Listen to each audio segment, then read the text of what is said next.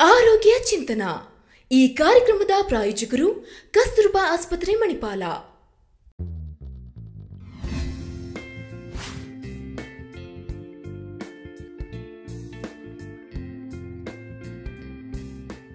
ನಮಸ್ಕಾರ ವೀಕ್ಷಕರೇ, ಕಸ್ತೂರ್ಬಾ ಆಸ್ಪತ್ರೆ ಮಣಿಪಾಲ್ ಅರ್ಪಿಸುವ ಆರೋಗ್ಯ ಚಿಂತನ ಕಾರ್ಯಕ್ರಮಕ್ಕೆ ತಮಗೆಲ್ಲರಿಗೂ ಕೂಡ ಪ್ರೀತಿಯ ಸ್ವಾಗತ. ಜುಲೈ 1 ರಾಷ್ಟ್ರೀಯ ವೈದ್ಯರ ದಿನಾಚರಣೆ. ವೈದ್ಯೋ ನಾರಾಯಣ ಹರಿ ಎಂಬ ಮಾತಿದೆ. ಈ ಜಗತ್ತಿನಲ್ಲಿ ವೈದ್ಯರಿಲ್ಲದಿದ್ರೆ ಊಹಿಸಲು ಕೂಡ ನಮಗೆ ಸಾಧ್ಯವಿಲ್ಲ. ನಮ್ಗೆ ಏನಾದರೂ ಒಂದು ತೊಂದರೆ ಅಂತ ಬಂದಾಗ ನಾವು ತಟ್ಟನೆ ಡಾಕ್ಟರ್ ಹತ್ರ ಹೋಗ್ತೇವೆ, ಟ್ರೀಟ್ಮೆಂಟ್ ತಗೊಳ್ತೇವೆ. ಒಂದು ವೇಳೆ ಈ ಜಗತ್ತಲ್ಲಿ ಡಾಕ್ಟರ್ ಇಲ್ಲ ಅಂತ ಹೇಳಿದ್ರೆ ತುಂಬಾನೇ ಕಷ್ಟ ಆಗ್ತಾ ಇತ್ತು. ಸೊ ಇವತ್ತಿನ ಈ ವಿಶೇಷ ಕಾರ್ಯಕ್ರಮದಲ್ಲಿ, ಆರೋಗ್ಯ ಚಿಂತನಾ ಕಾರ್ಯಕ್ರಮದಲ್ಲಿ ಎಲ್ಲಾ ವೈದ್ಯರಿಗೂ ಕೂಡ ವೈದ್ಯರ ದಿನಾಚರಣೆಯ ಶುಭಾಶಯಗಳನ್ನ ತಿಳಿಸ್ತಾ ಕಾರ್ಯಕ್ರಮವನ್ನ ನಾನು ಪ್ರಾರಂಭ ಮಾಡ್ತಾ ಇದ್ದೇನೆ. ಇವತ್ತಿನ ನಮ್ಮ ಆರೋಗ್ಯ ಚಿಂತನಾ ಕಾರ್ಯಕ್ರಮದಲ್ಲಿ ನಮ್ಮ ಜೊತೆ ಇದ್ದಾರೆ ಡಾಕ್ಟರ್ ಹರ್ಷಿತ್ ಕ್ರಮದಾರಿ ಅವರು. ಮೊದಲನಾಗಿ ಅವರನ್ನ ಕಾರ್ಯಕ್ರಮಕ್ಕೆ ಸ್ವಾಗತಿಸ್ತಾ ಇದ್ದೇನೆ. ಡಾಕ್ಟರ್, ಕಾರ್ಯಕ್ರಮಕ್ಕೆ ಸ್ವಾಗತ. ಹಾಗೆ ನಿಮಗೆ ವೈದ್ಯರ ದಿನಾಚರಣೆಯ ಶುಭಾಶಯಗಳು sir. Thank you so much. ತುಂಬಾ ಧನ್ಯವಾದಗಳು ಮೇಡಮ್. ಇವತ್ತು ತುಂಬಾ ಇಂಪಾರ್ಟೆಂಟ್ ದಿವಸ ನಮಗೆ. ನಮ್ಮ ಈ ಫ್ರೆಟರ್ನಿಟಿ, ನಮ್ಮ ಈ ಒಂದು ಫೀಲ್ಡಿಗೆ ತುಂಬ ಇಂಪಾರ್ಟೆಂಟ್ ಆದ ದಿವಸ. ಹಾಗೆಯೇ ನಾವು ಇವತ್ತು ತುಂಬ ಇಂಪಾರ್ಟೆಂಟ್ ಆದ ಒಂದು ವಿಷಯವನ್ನು ಮಾತಾಡಬೇಕಂತ ಇವತ್ತು ಸ್ಟಾರ್ಟ್ ಮಾಡಿದ್ದೇವೆ. ಥ್ಯಾಂಕ್ ಯು ಇಲ್ಲಿ ಕರೆದಿದ್ದಕ್ಕೆ madam. Thank you for the opportunity. Thank you sir. ಹಾಗೆ ವೀಕ್ಷಕರೇ, ಆರೋಗ್ಯ ಚಿಂತನಾ ಕಾರ್ಯಕ್ರಮದಲ್ಲಿ ನಾವು ಪ್ರತಿ ವಾರ ಆರೋಗ್ಯಕ್ಕೆ ಸಂಬಂಧಪಟ್ಟಂತೆ ಒಂದೊಂದು ವಿಚಾರಗಳ ಬಗ್ಗೆ ಮಾತನಾಡ್ತಾ ಇರ್ತೇವೆ. ಅದೇ ರೀತಿ ಇವತ್ತಿನ ಸಂಚಿಕೆಯಲ್ಲೂ ಕೂಡ ನಾವು ಮಧುಮೇಹ, ಪಾದದ ನೋವು ಮತ್ತು ಹುಣ್ಣುಗಳಿಗೆ ಹೊಸ ಚಿಕಿತ್ಸೆಯ ಆಯ್ಕೆಗಳು, ಇದರ ಬಗ್ಗೆ ಮಾತನಾಡ್ತಾ ಹೋಗ್ತೇವೆ. ಇತ್ತೀಚಿನ ದಿನಗಳಲ್ಲಿ ಯಾರ ಹತ್ರ ಕೇಳಿದ್ರು ಕೂಡ ಒಂದು ಸಮಸ್ಯೆ ಅಂತೂ ಖಂಡಿತವಾಗ್ಲೂ ಹೇಳ್ತಾರೆ. ಅದು ಡಯಾಬಿಟಿಸ್, ಮಧುಮೇಹ. ಹೆಚ್ಚಿನ ಜನರು, ಈಗ ಚಿಕ್ಕ ಮಕ್ಕಳಿಂದ ಹಿಡಿದು ದೊಡ್ಡವರ ಹತ್ರ ಕೇಳಿದ್ರು ಕೂಡ ಒಂದು ಮಧುಮೇಹ ಸಮಸ್ಯೆ ಸಾಮಾನ್ಯವಾಗಿ ಕೇಳಿ ಬರ್ತಾ ಇದೆ. ಒಂದು ಬದಲಾದ ಜೀವನ ಶೈಲಿಯು ಕೂಡ ಒಂದು ಕಾರಣ ಅಂತ ಹೇಳ್ಬೋದು. ಸೊ ಹಾಗಾಗಿ ಇವತ್ತಿನ ನಾವು ಆರೋಗ್ಯ ಚಿಂತನಾ ಕಾರ್ಯಕ್ರಮದಲ್ಲಿ ಮಧುಮೇಹ, ಪಾದದ ನೋವಿನ ಬಗ್ಗೆ ಮತ್ತೆ ಅದರ ಹುಣ್ಣುಗಳಿಗೆ ಏನು ಹೊಸ ಟ್ರೀಟ್ಮೆಂಟ್ ಬರ್ತಾ ಇದೆ, ಏನ್ ಅವೈಲೇಬಲ್ ಇದೆ, ಸೊ ಇದ್ರ ಬಗ್ಗೆ ನಾವು ಮಾತನಾಡ್ತಾ ಹೋಗ್ತೇವೆ. ನಾನು ಆವಾಗಲೇ ಹೇಳಿ ಡಾಕ್ಟರ್ ಹರ್ಷಿತ್ ಕ್ರಮಧಾರಿ ಇವರು ವ್ಯಾಸ್ಕ್ಯುಲರ್ ಇಂಟರ್ವೆನ್ಷನಲ್ ರೇಡಿಯಾಲಜಿ ವಿಭಾಗದ ಸಹಾಯಕ ಪ್ರಾಧ್ಯಾಪಕರಾಗಿ ಸೇವೆಯನ್ನ ಸಲ್ಲಿಸ್ತಾ ಇದ್ದಾರೆ. ಹಾಗೆ ವೀಕ್ಷಕರೇ, ನಿಮ್ಗೆ ಏನೇ ಪ್ರಶ್ನೆಗಳಿದ್ರು ಕೂಡ ನಮ್ಮ ಇವತ್ತಿನ ಕಾರ್ಯಕ್ರಮಕ್ಕೆ ಕರೆ ಮಾಡಿ ನಿಮ್ಮಲ್ಲಿರೋ ಪ್ರಶ್ನೆಯನ್ನ ಡಾಕ್ಟರ್ ಬಳಿ ಕೇಳ್ಬಹುದು. ಡಾಕ್ಟರ್, ಇವತ್ತಿನ ಒಂದು ದಿನಗಳಲ್ಲಿ ನಾವು ಯಾರ ಹತ್ರನೂ ಕೇಳಿದ್ರು ಕೂಡ ಒಂದು ಸಮಸ್ಯೆಯನ್ನು ಅವ್ರು ಹೇಳ್ತಾರೆ. ಸೊ ಮೊದಲೆಲ್ಲ ಒಂದು ಗಂಭೀರವಾದ ಸಮಸ್ಯೆ ಅಂದ್ರೆ ಕ್ಯಾನ್ಸರ್ ಹಾಗೀಗ ಅಂತ ನಾವು ಹೇಳ್ಬಹುದು. ಬಟ್ ಇವಾಗ ಒಂದು ಮನೆಯಲ್ಲಿ, ಈಗ ಪ್ರತಿಯೊಬ್ಬರಲ್ಲಿ ಒಂದು ಮನೆಯಲ್ಲಿ ತಗೊಂಡ್ರೆ ಒಬ್ರಿಗಾದ್ರೂ ಅಲ್ಲಿ ಡಯಾಬಿಟಿಸ್ ಇದೆ ಅಂತ ಹೇಳ್ಬಹುದು. ಸೊ ಒಂದು ಬದಲಾದ ಜೀವನ ಶೈಲಿ ಒಂದು ಕಾರಣ ಆಗಿರ್ತದೆ. ಸೊ ಇವತ್ತು ನಾವು ಮಧುಮೇಹ, ಪಾದದ ಬಗ್ಗೆ ನಾವು ಮಾತನಾಡ್ತಾ ಹೋಗ್ತೇವೆ. ಸೊ ಡಯಾಬಿಟಿಕ್ ಫುಟ್ ಅಂತ ಹೇಳಿದ್ರೆ ಏನು ಡಾಕ್ಟರ್? ಅದೇ, ನೀವು ತುಂಬ ಕರೆಕ್ಟಾಗಿ ಹೇಳಿದ್ರಿ ಮೇಡಮ್. ಡಯಾಬಿಟಿಸ್ ಅವ್ರ ಸಕ್ಕರೆ ಕಾಯಿಲೆ, ಅವರ ಮಧುಮೇಹ ತುಂಬ ಜಾಸ್ತಿ ಆಗ್ತದೆ ಇಂಡಿಯಾದಲ್ಲಿ. ಮೊದಲು ಚೈನಾ ಇದರಲ್ಲಿ ವಿಶ್ವದಲ್ಲಿ ತುಂಬ ಜಾಸ್ತಿ ಮಧುಮೇಹ ಪೇಷಂಟ್ಸ್ ಇದ್ದ ಒಂದು ದೇಶ ಆಗಿತ್ತು. ಈಗ ಇಂಡಿಯಾ, ಭಾರತ ದೇಶ ಅದನ್ನು ಮೀರಿಸ್ತಾ ಇದೆ. ಯಾಕಂದರೆ ನಮ್ಮ WHO ಡಿಫೈನ್ಡ್ ಪ್ರಕಾರ ಡಯಾಬಿಟಿಕ್ ಫುಟ್ ಅನ್ನೋದು ಕಾಲಲ್ಲಿ ಹುಣ್ಣಾಗುವಂಥದ್ದು, ಕಾಲಲ್ಲಿ ತೊಂದರೆ ಆಗುವಂಥದ್ದು, ಅಂದರೆ ನೋವು ಬರ್ತಕ್ಕಂಥದ್ದು, ಹುಣ್ಣಾಗೋದು, ಕಾಲಿನಲ್ಲಿ ಗ್ಯಾಂಗ್ರೀನ್ ಆಗೋದು, ಇದೆಲ್ಲ ಮಧುಮೇಹ ಪೇಷಂಟ್ಸಲ್ಲಿ ಕಾಮನ್.